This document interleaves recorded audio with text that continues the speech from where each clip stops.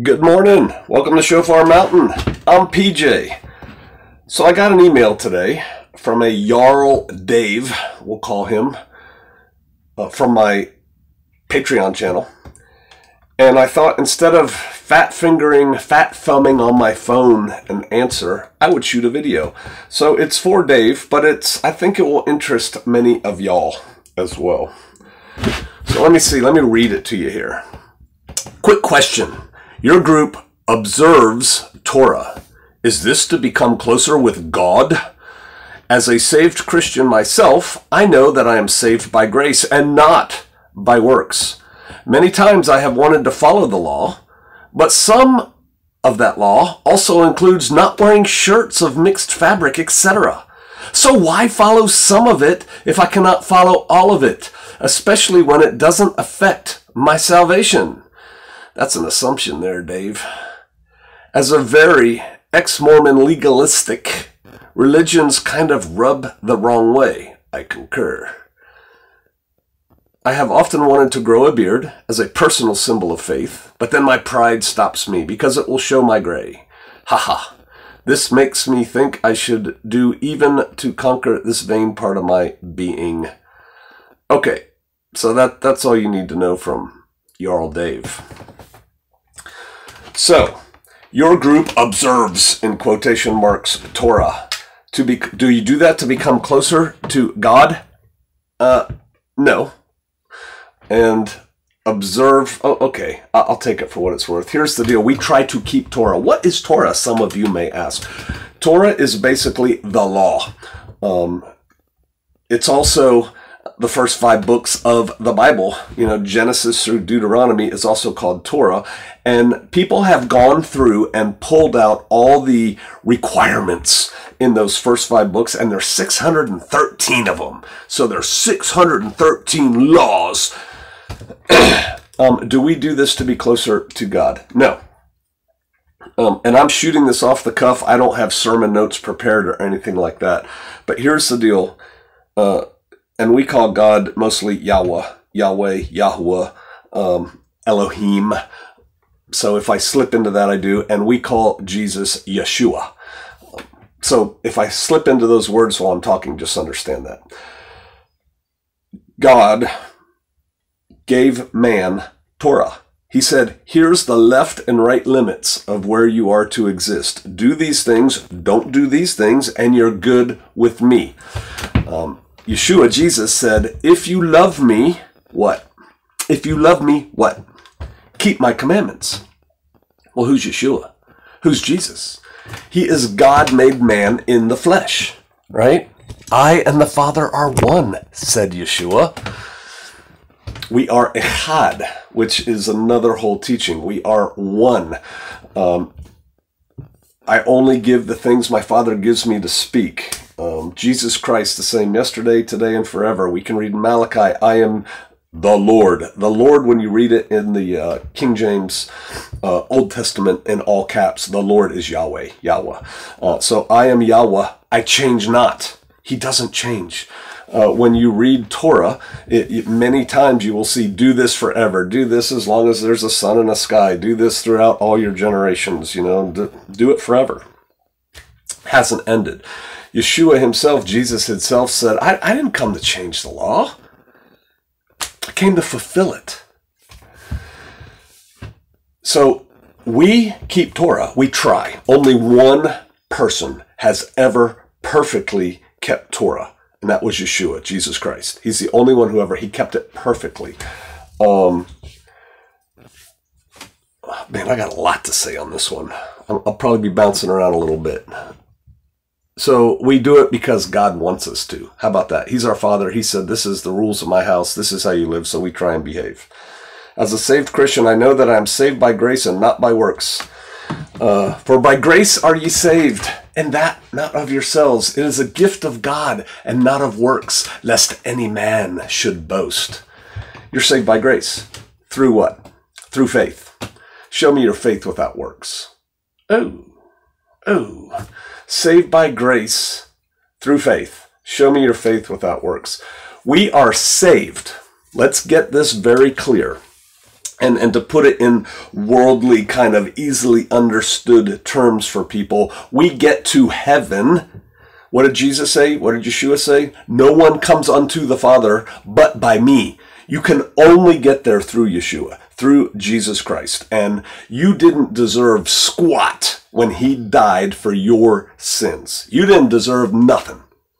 That's what makes it grace. He died for you. Undeserving. You didn't deserve it. And so through him, we can get to heaven. We can come to the Father through Yeshua. Well, what did Yeshua say? If you love me, keep my commandments. No king but Jesus. Well, if he's your king, why don't you follow the rules that he lays down? Yeah, if you really consider him your king, why don't you do what he says? Why don't you not do what he says not to do? Oh, see, there's that. Yes, we're saved by grace. Absolutely. No one is earning their way into heaven by keeping Torah because you've already failed.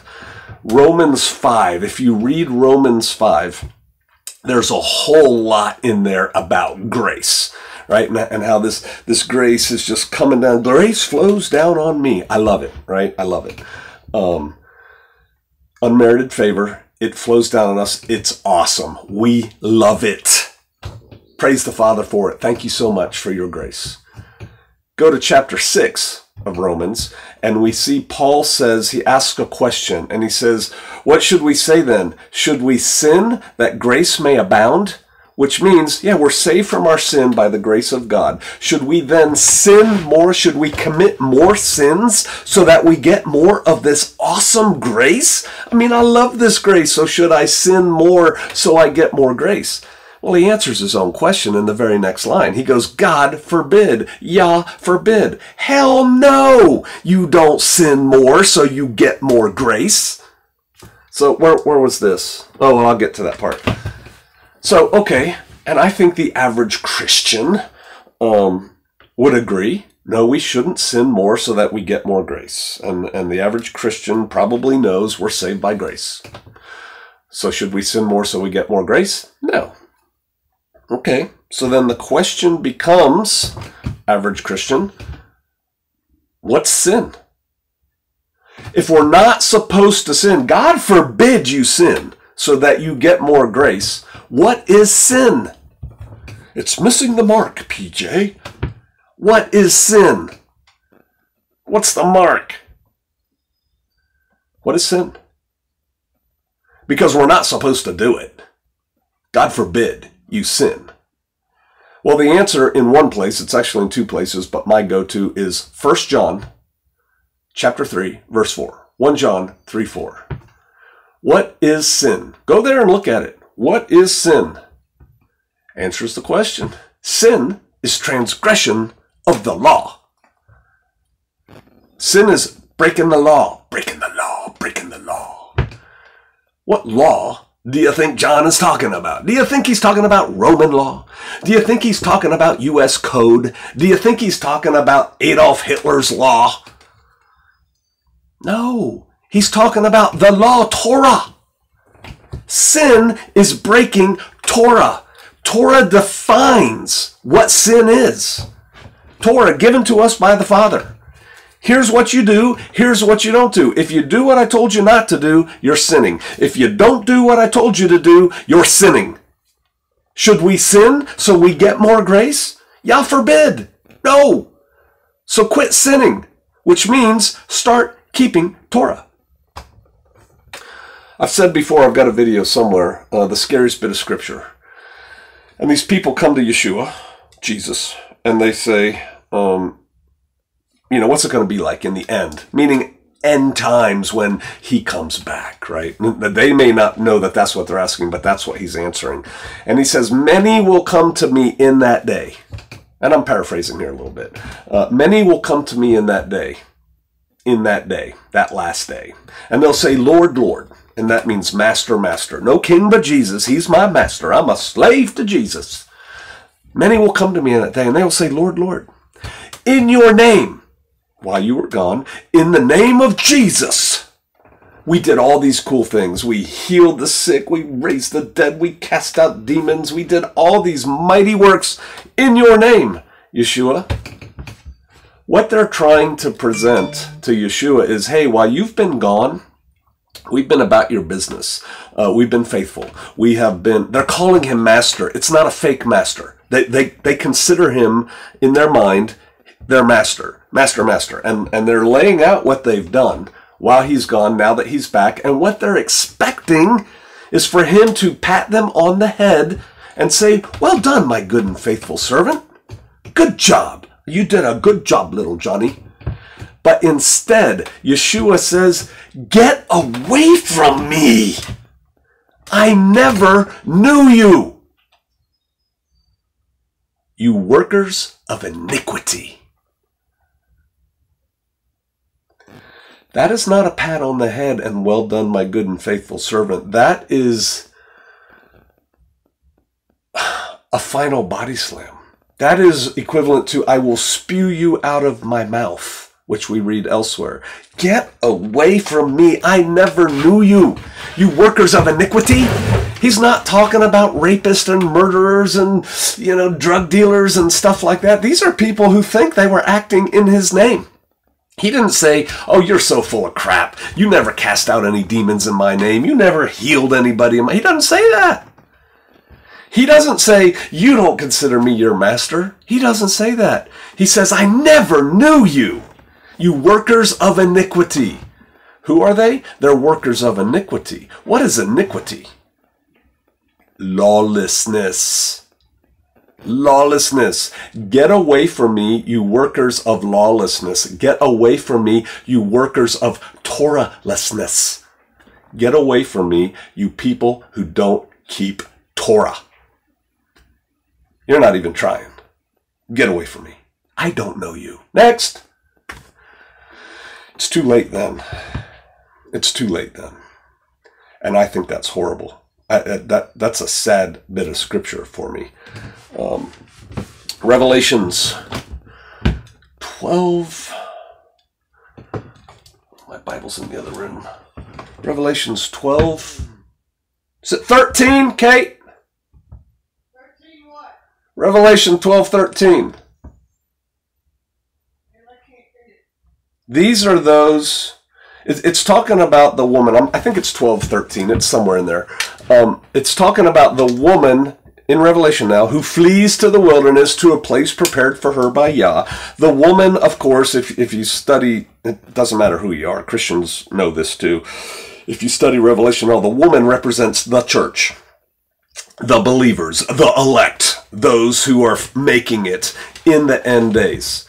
Are there a whole lot of them? Are there millions of them? No. I mean, we hear another parable that Yeshua gives about, wide is the way and high is the gate that leads to destruction, and many be that go therein thereat. But straight is the way and narrow is the gate. Or no, narrow is the way and straight is the gate that leads basically to the Father, and few be that find it. So in the end, there's only a few people who are going to make it. And it's like 12:13, 12:17, somewhere in there. It said, these are they. It's talking about the children of the woman, but it's the people who are making it in the end days when the whole world is in chaos and it's only these people left, this nucleus left.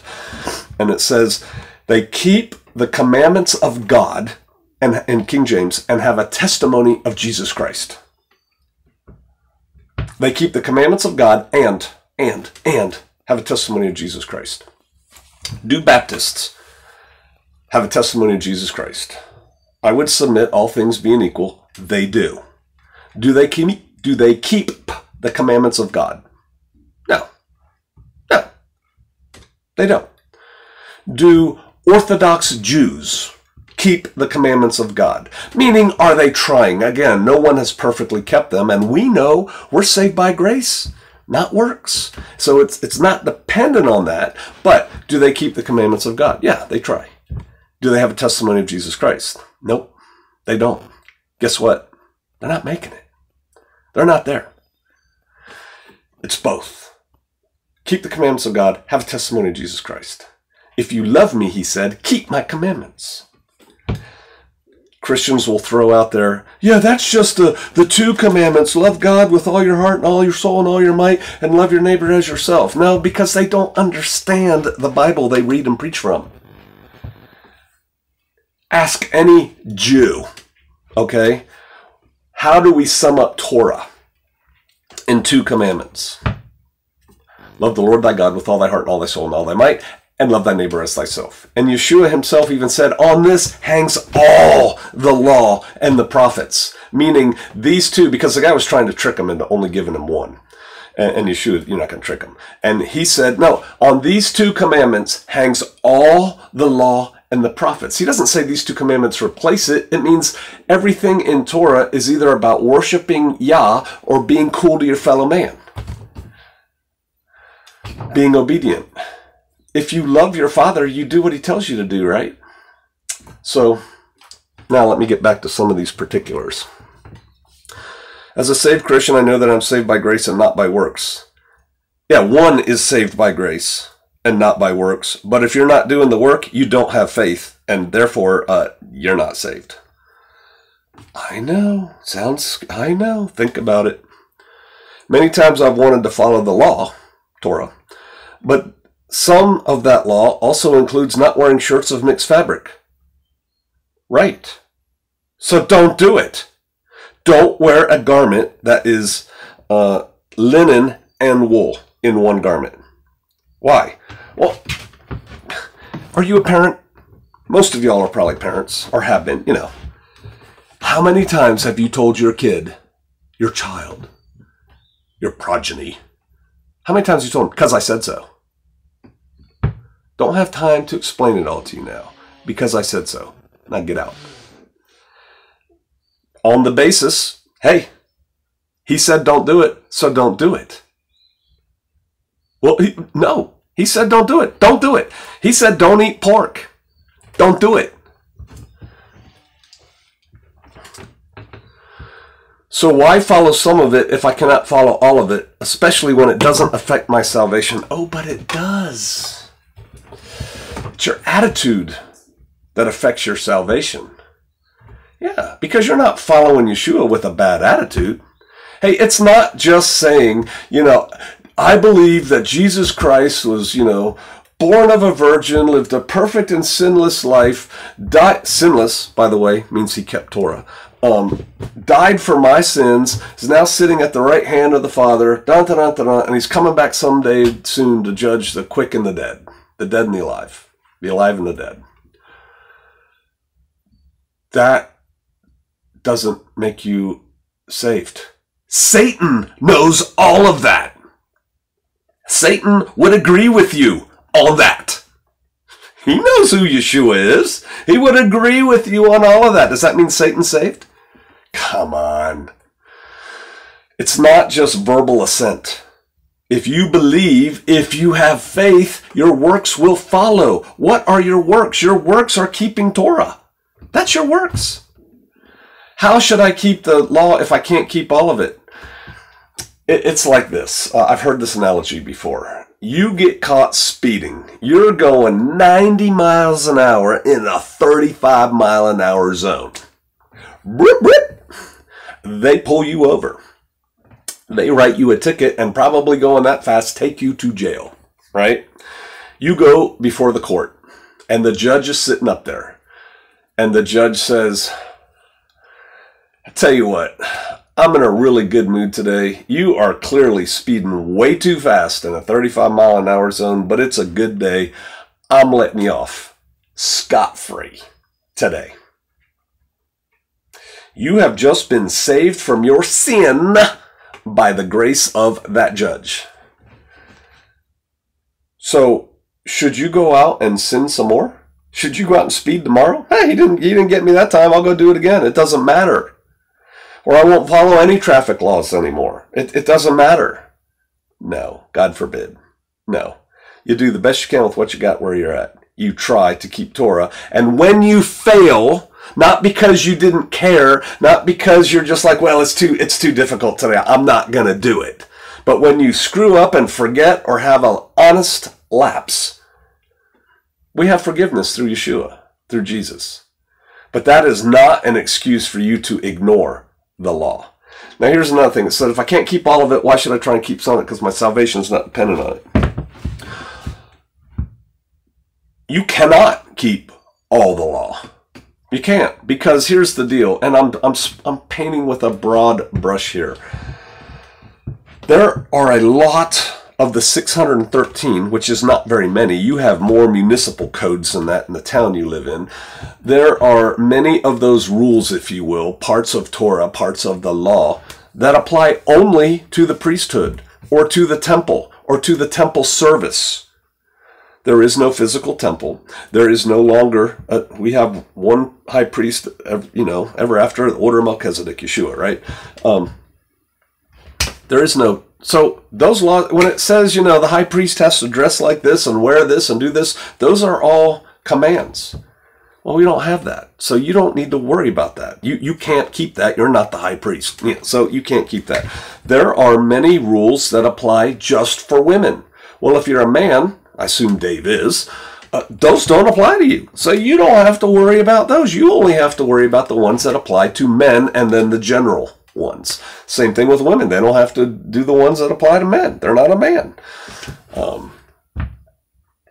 you're supposed to try and keep them. If you love me, keep my commandments, said Jesus. Who's Jesus? God, made man in the flesh. He's the same yesterday, today, and forever. He's the creator of the universe. He is God. God gave these commandments. If you love him, keep his commandments. Hold on, is there another one in here? Because I have another thing I want to say. So it does affect your salvation. What is it? Romans 11, I think. Romans 11. It describes, many Christians are familiar with this imagery. They just don't quite understand it. It talks about the tree and describing, Yeshua's describing an olive tree. An olive tree. And he said, here's this olive tree, and if some of these branches were broken off of the olive tree, and when Yeshua talks about breaking off of branches, what does he say happens? You cast them into the fire and you burn them up, right? And he says, he doesn't say it in that one, but he says it elsewhere. So some of these branches are broken off the olive tree. Why? Because of their unbelief, is what he says. And, so they're broken off because of their unbelief. And other branches, he's talking to you, Gentile, were grafted in from the wild olive tree. Don't you boast against those branches I broke off. Because if I broke them off and put you in, I can break you off and put them back. So don't be getting all uppity. You ask the average, relatively knowledgeable Christian about that parable, and they will tell you that the Jews rejected Jesus. They didn't have belief, and so they were no longer God's chosen people, hence broken off the tree. And the Gentiles, who accepted Jesus Christ as Messiah, they are now God's chosen people, and they're grafted into the tree. And in that, they're basically correct. However, they miss the forest for the trees. What's the tree? What is the tree? Well, Pastor Joe, it's an olive tree. Yeah, in the story, it's an olive tree, but it's a parable. So what does the olive tree represent from whence these branches were broken off and others grafted in? This olive tree. It's Israel. It's Israel, not the nation state in the Middle East. Israel, God's chosen people. He chose Israel because they're this weak little slave tribe, under heavy, harsh burden of the Egyptians, to show how great he was. I will make a great people out of these people, out of nothing. And that's why he chose Israel. And there's other reasons, but that's good enough for the story. The tree is Israel. Yeshua said, I come not but for the lost sheep of the house of Israel. Yeshua's only coming for Israel. He only cares about Israel. And again, Israel is a people. It's a people. Now, at one time, that people was a blood people. From Jacob, Israel. He has 12 sons. They all have people. Those were God's chosen people. And also, people could be brought into the tribe. That's another whole teaching. But generally speaking, people of the blood. Well, after Yeshua, if you don't believe in Yeshua, and all of the early followers of Yeshua were Israelites, bloodborne, Jews, they were broken off, and I'm grabbing these other people who follow Yeshua. Well, they're now Israel. And if you're now Israel, you have to abide by the rules of Israel, because if you're not Israel, you don't count and you don't matter. I know that's harsh. Well, guess what? Anybody can become Israel. So it's still fair. If you want to be Israel, be Israel. So yeah, if you're not keeping the commandments, if you're not keeping Torah, it doesn't matter what you think, what you feel, what you believe, you're not. And you're not saved. Oh, I know. It hits harsh. But I figured this is the Shofar Mountain channel, and if you want religious discussion, I'm going to give it to you straight from the shoulder. If you love me, keep my commandments. That's what he said. Keep his commandments. These are they who keep the commandments of God and have a testimony of Jesus Christ. Faith without works is dead. Sin is transgression of the law. Stop transgressing his law. Get straight. Go through the straight gate and the narrow way. That's what I pray for you. It's not too late. You can fix your path that you're on. All right. Y'all bless.